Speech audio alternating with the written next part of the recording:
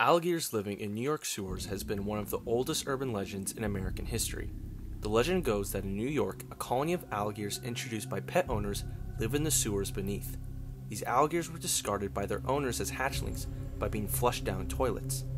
Over time, the alligators grew in numbers and became a stable population. Rumors suggest that these alligators are albino, mutated, and even giant. While this seems like a crazy story, there surprisingly is a lot of truth tied to these claims. The general idea of alligators living in sewers began sometime in the late 19th century, with one supposed example being an alligator living in Atlanta in 1873.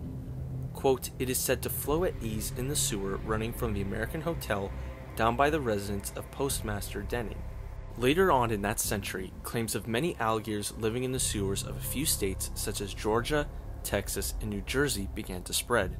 The most compelling evidence of an alligator actually being found in a sewer is from a story in the New York Times during 1907. In it, a few sewer workers found a strange object in the sewers. The superintendent of the Kearny Street Department, Charles Gids, picked up the object but soon dropped it when it bit his hand. Quote, "Workmen then examined the object, which proved to be a young alligator about 18 inches long. It had nipped Gids in the right hand but inflicted little injury. It was learned later that the alligator had escaped a week ago from freeholder John W. Roach, and who welcomed its return with many thanks." One of the stranger stories I found was supposedly the suggestion of alligators being used to clean New York sewer pipes, as it was done successfully in Florida. Quote, "The idea is to start an alligator through the sewer head first.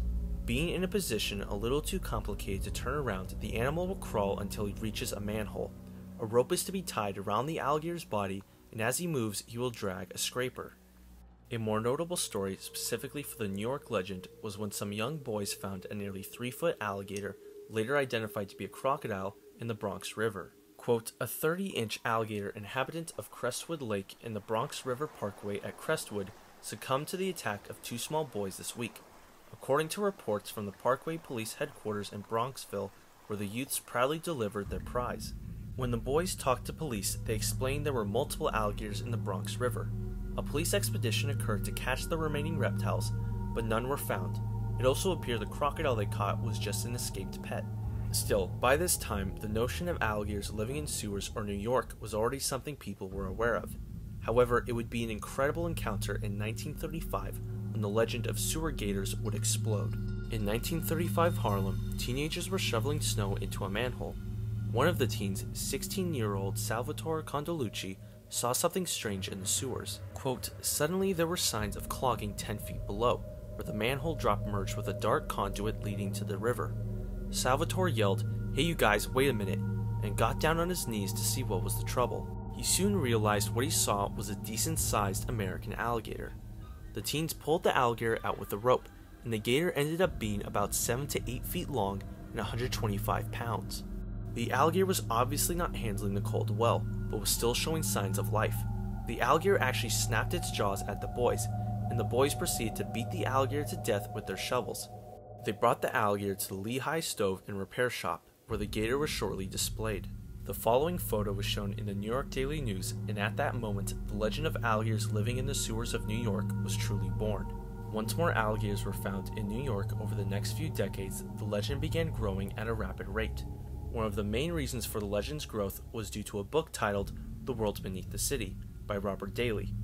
Coming out in 1959, Daly explains the stories of a man named Teddy May, who was a supposed superintendent of sewers. In it, May explains how the legend of alligators in sewers was indeed real, and more than just a few random pets being found. May explained how back in 1935, some sewer workers came to him and explained they saw alligators in the sewers. May thought they were drunk, but decided to take a look for himself.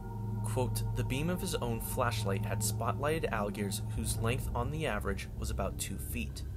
Some may have been longer. Avoiding the swift current of the trunk lines under major avenues, the beast had wormed up the smaller pipes under less important neighborhoods, and there Teddy had found them. The colony appeared to have settled contentedly under the very streets of the busiest city in the world."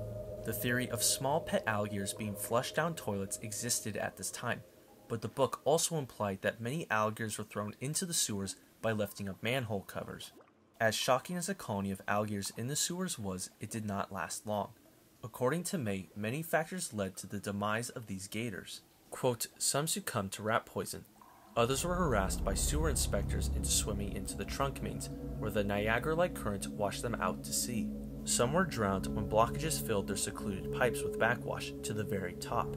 And a few were hunted down by inspectors with 22 rifles and pistols, not as part of the job, but as sport, possibly the most unusual hunting on Earth, a veritable sewer safari.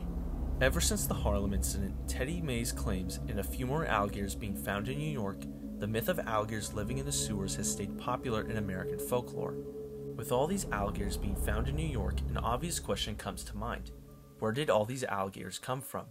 No crocodilians are native to the northeastern part of the United States, so they must have been brought there. The most likely theory is the majority of these alligators were released pets. As early as the late 19th century, it was normal for alligators to be sold as pets. There were 3 common ways for people back then to attain a pet alligator. The first way was more tourist-based. Say if a person from the north was visiting the south and entered a store selling hatchling alligators as pets. The person would then buy the gator and bring it back up north with them. The second way was to have an alligator shipped to you.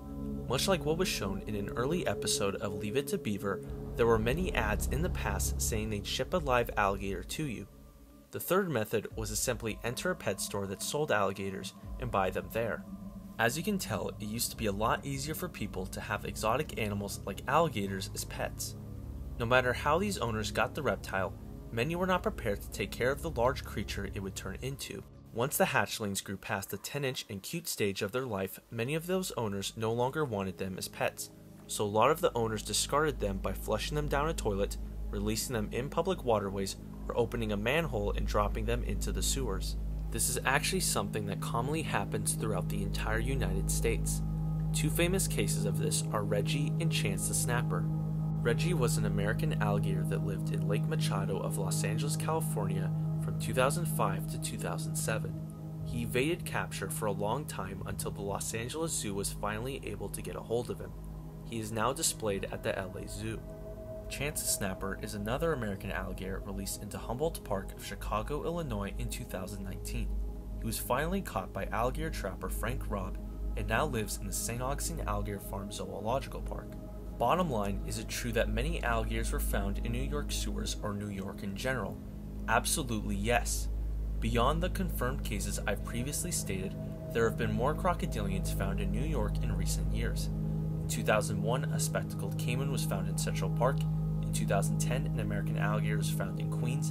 In 2017, 2 American alligators were found in upstate New York. And in 2023, an American alligator was found in Prospect Park, just to name a few cases. However, the whole urban legend is not 100% true. There has been no actual evidence to suggest a stable colony of alligators ever lived in the sewers of New York, or that these alligators were albino, mutated, or enormous. All these claims either come from anecdotal evidence or hearsay. Bottom line, as much as this legend is grounded in some reality, you most likely won't be seeing an alligator anytime soon in the Big Apple.